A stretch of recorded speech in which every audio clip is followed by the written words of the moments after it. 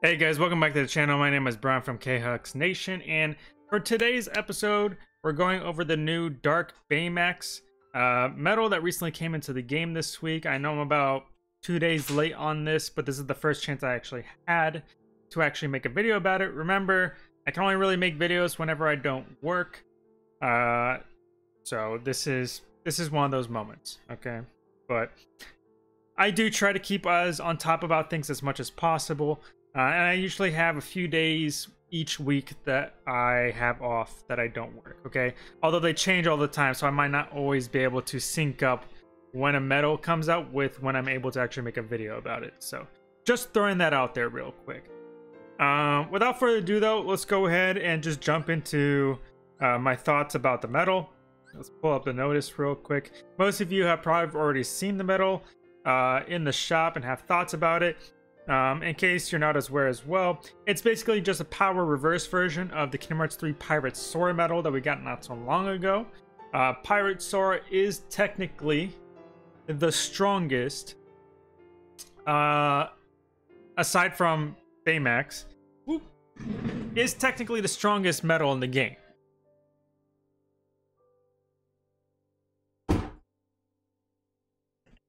Sorry. And it's purely because of the fact that Pirate Sora has 50,000 strength, which is the highest amount of strength a medal has in the game at the moment. Okay, not including Chips and Dales and such. Okay, but it's absolutely insane amount of strength. It's easily at least like 20,000 strength higher compared to what other medals can possibly achieve.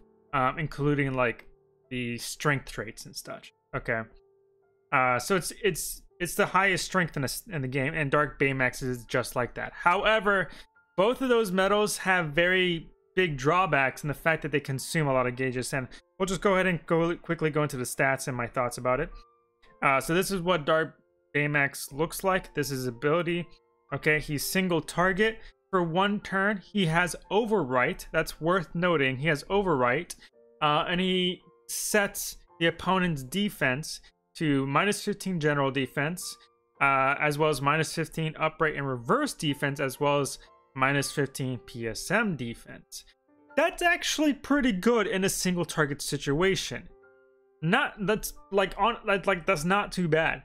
If you have any other medal that can just max out your buffs automatically.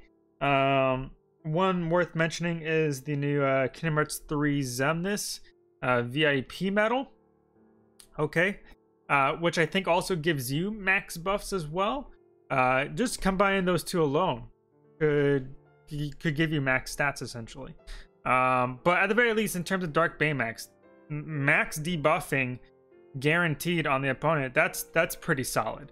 That's pretty solid, especially since a lot of hard enemies these days are starting off with a whole lot more defense buffs compared to the past. That's not too bad.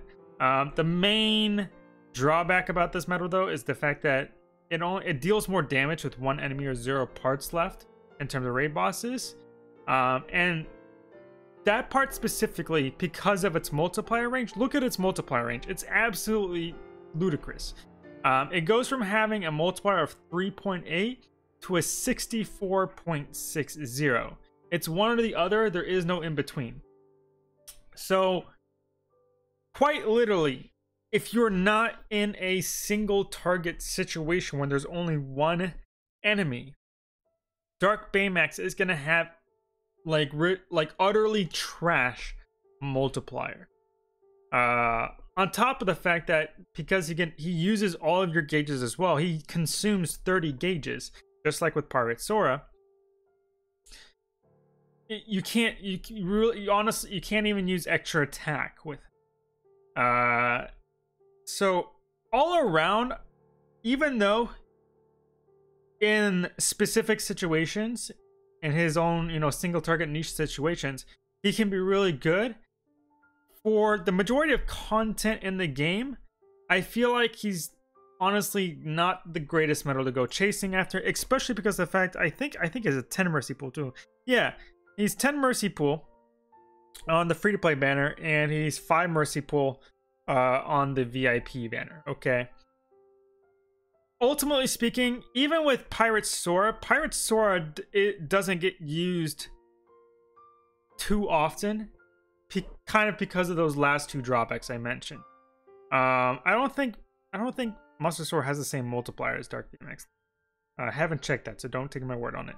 But at the very least, the fact that you have to use 30 plus gauges already kind of cuts it out of the equation, because if you can basically only use the metal once, any other really good metal that you have that does have extra attack and has like minus 60 traits, maybe even like 1 or 2 strength traits as well, okay, that metal alone with the extra attack is probably going to outdo your Pirate Sora or your Dark Baymax, just because of the fact that it has extra attack, and it already has really decent stats in the first place. Most tier 9 medals these days, with the extra chips and dales and such, and depending on what traits you get, easily have around 30k strength. And if you throw in extra attack, not including the pet trait 120% extra attack, but just normal 40% extra attack on top of that, you can basically get roughly the same results as a single use of Dark Baymax or Pirate Sora.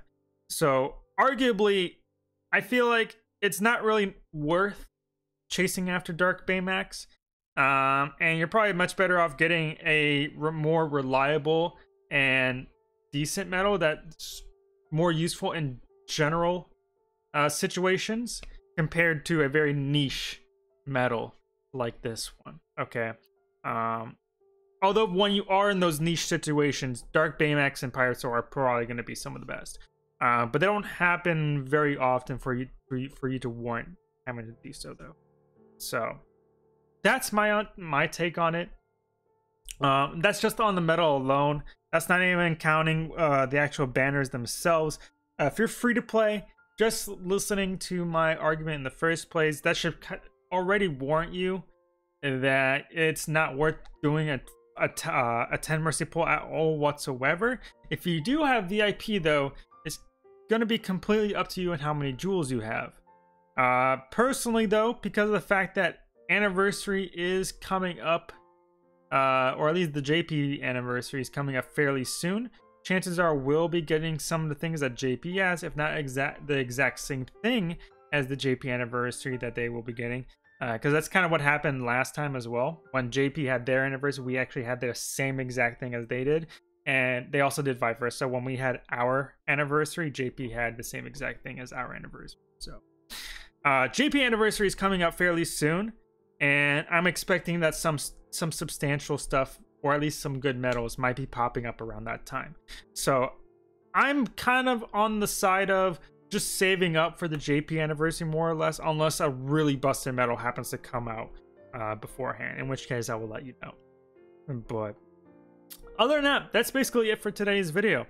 Go ahead and let me know what your thoughts and opinions are about Dark Baymax in the comment section down below.